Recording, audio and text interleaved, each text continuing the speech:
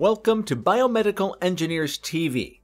In this video, we will look into surgical lights or operation theater lights. So let's start the video by looking into the history of operation theater lights in the 1900s. Before electricity allowed light bulbs to illuminate an operating room, candles were used as a light source during a procedure. Additionally, surgeries were performed during daylight hours so surgeons could use the natural sunlight for illumination. Surgical lights, as they are recognized today, have evolved over more than a century since electricity was first discovered in 1879, with surgical light manufacturers continuously working to improve lighting conditions for surgeons and OR staff.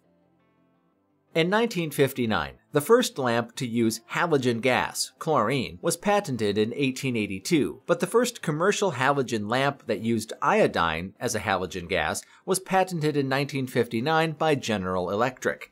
With the introduction of light-emitting diodes, or LED, as light sources, the problem of heat radiation was removed, while energy requirement was reduced. In an effort to reduce the heating, optical condensers were used in an indirect light, but they were not a success. When the electrical lights made their entrance into the operating room in the 1880s, it also quickly showed problems. At this early stage of electricity, the ability to control the light emitted was very low, and the light created was still moving and diffused with great heat radiation. What is shadowless operation theater lights? Surgical shadowless lights have been developed to the present and have undergone various technological innovations, and their performance has continued to evolve. As an important medical device in the operating theater, it solves the problem of the sight interference caused by the shadow to the doctor, greatly improving the safety of the operation during the surgery.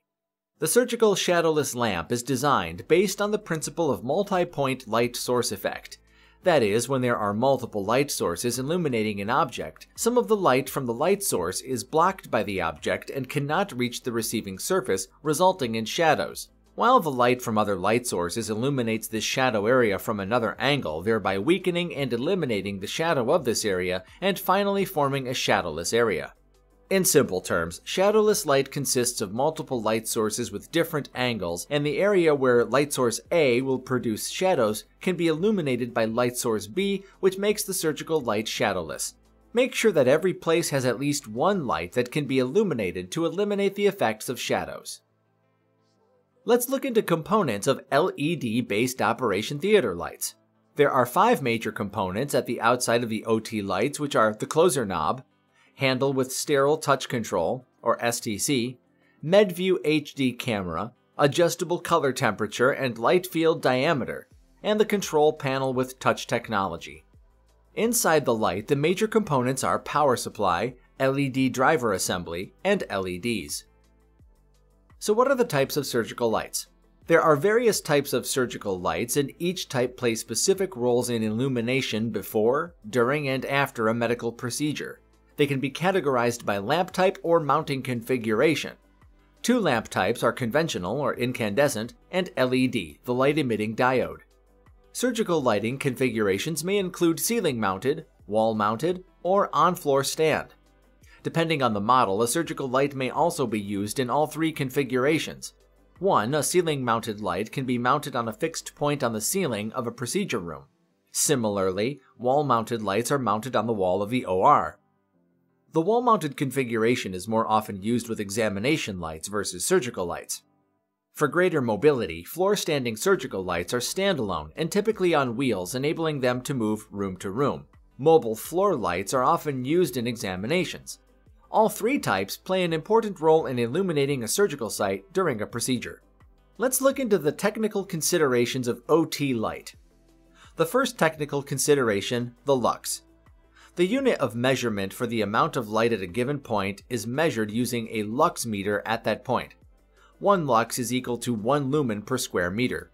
The second technical consideration is color rendition index, the effect the light source has on the appearance of colored objects, tissue for example. This is a measure of the quality of light. Natural daylight has a CRI value of 100.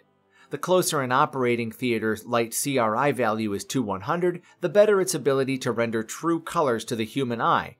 It is important to appreciate how well the light renders a saturated, deep red color, which will allow the surgeon to recognize details better in the area of the wound and to distinguish between tissue colors and arterial or venous blood. The third technical consideration is color temperature. The perceived coolness or warmth of light is measured in Kelvin. Some LEDs permit the ability to adjust color temperature, which allows a surgical team to manipulate the light characteristics and hence facilitate tissue differentiation. The fourth technical consideration is color temperature central illuminance.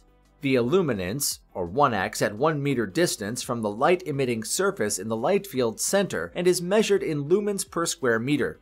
For good performance, it is important that the light is capable of achieving both a high illuminance and good color rendition simultaneously. The fifth technical consideration is color temperature light field center. The point in the light field, the lighted area, where illuminance reaches maximum lux. It is the reference point for most measurements. The sixth technical consideration is color temperature depth of illumination. The distance under the light-emitting area where the illumination reaches 20% of the central illuminance. The seventh technical consideration is color temperature shadow dilution. Refers to the light's ability to minimize the effect of obstructions. An absence of cast shadow or colored shadow is described as perfect shadow dilution. The eighth technical consideration is color temperature light field diameter. Diameter of the light field around the light field center, ending where the illuminance reaches 10% of central illuminance. The last one is fail-safe, the backup possibility in case of interruption of the main power supply. This was the simplified video on Operation Theater lights. I hope you liked this video. If you did, please give us a thumbs up and subscribe down below. Thanks for watching, and I'll see you guys in the next video.